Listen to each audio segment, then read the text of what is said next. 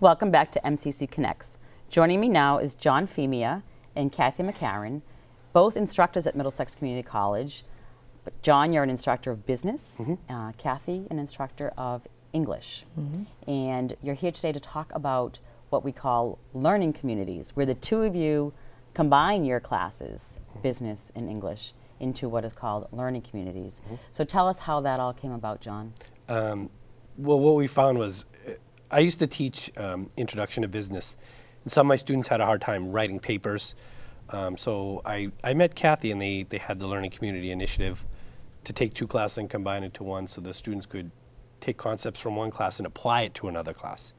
In fact, we found out in computer class, they also learned some things that carry over to accounting. So we're working on trying to teach students how what they learn in one class applies to another.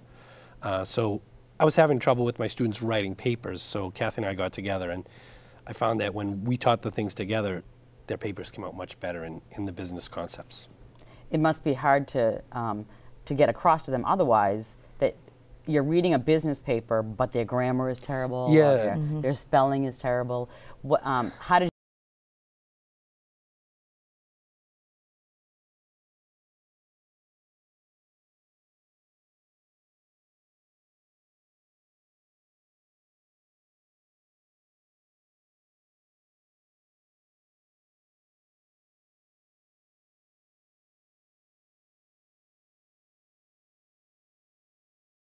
community? I do, and I much prefer to teach in the learning community. So how does a learning community class work? What are the hours? Is there a difference in hours? Is there a difference in credit? Well, my class is 3 credits, and Kathy's class is 3 credits, and they would generally run from, mine would run from 9 to 10:15, and Kathy's would be 10:30 to 11:45. It's just one class combined now, so they get 6 credits instead of 3 and 3, and both classes come together as one. How long have you been doing this? This is our 4th year, and we keep trying to improve it and making it more relevant to the students and having more interactive activities to engage the students, because they are with us for 3 hours at a time. And I can't even imagine that. That must be very challenging to keep. It goes by very fast for us. It's way faster than if I taught 2 business classes back to back. This goes by much faster, so it's the opposite of what you would think. And we take turns. We go back and forth, and John will give something on business, and then I'll talk about writing, and then John will reinforce the importance of writing from his own business experience. Yeah. It's generally a class to prepare them for all the other classes they're going to take. So you learn a little bit about business, a little bit about management, a little bit about marketing. We do quite a bit in our class in ethics, so business ethics comes in a lot.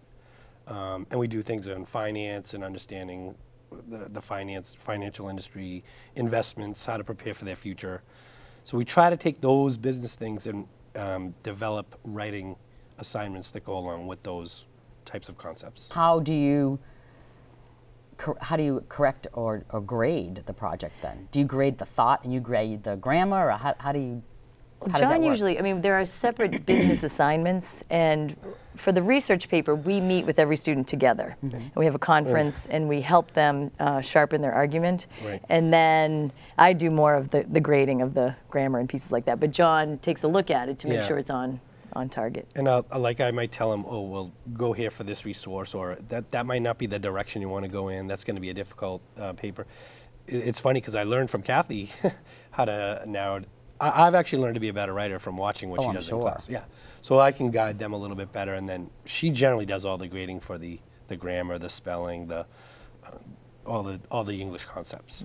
Well, we were both attracted to the idea of doing an interdisciplinary course, and as an English teacher, I love the idea that the students will get more time really thinking about content, so they have that to bring to their writing.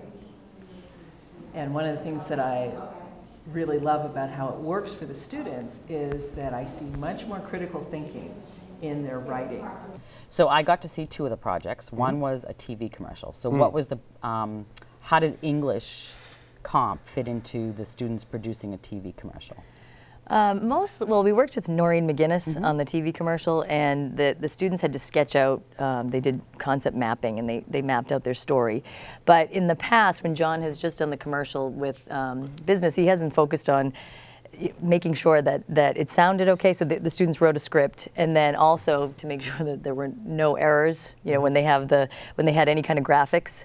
And so that's really how that came into play. But it was more really the concept of narrowing a topic, understanding your audience, understanding the purpose, which comes into play in more formal or traditional kinds of writing. And getting your message across in what, they were 30 seconds? 30 seconds. That's the hard part. They all had a great time. They were like, we can't get it in 30 seconds. I go, you have to get it in 30 seconds. So I have to say they were really enthusiastic about them, though. They were the couple that we have to show. They were so excited, Yeah. and they got to go interact with the owners of the businesses. And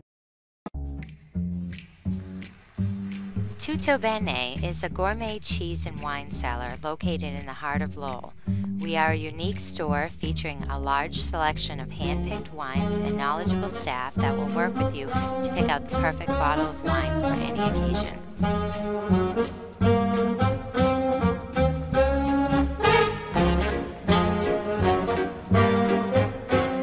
Tutto Bene, where everything is great.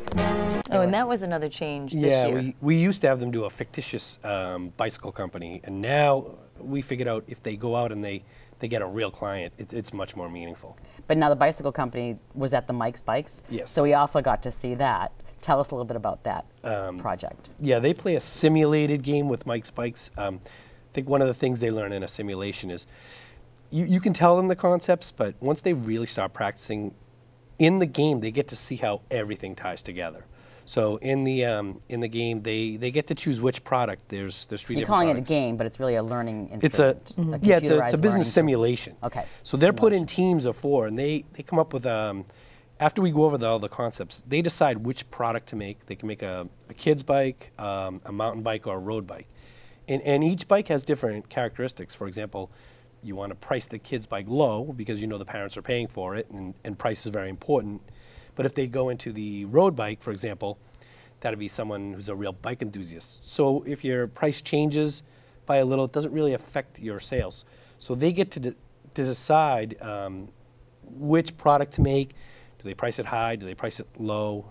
If they price it high, they make a lot more money on it. If they price it low, they get a lot more volume. And they compete against each other, which is kind of cool. So every year they get more and more responsibility. And the other interesting aspect of it is the committed students do very well because there are reports affiliated with each of the different decisions they have to make.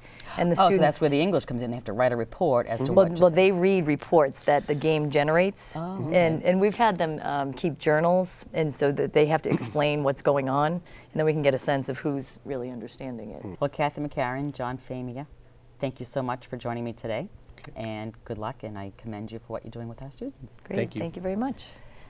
Thank you for joining me for another episode of MCC Connects. Stay tuned next month so that you too can stay connected to Middlesex Community College.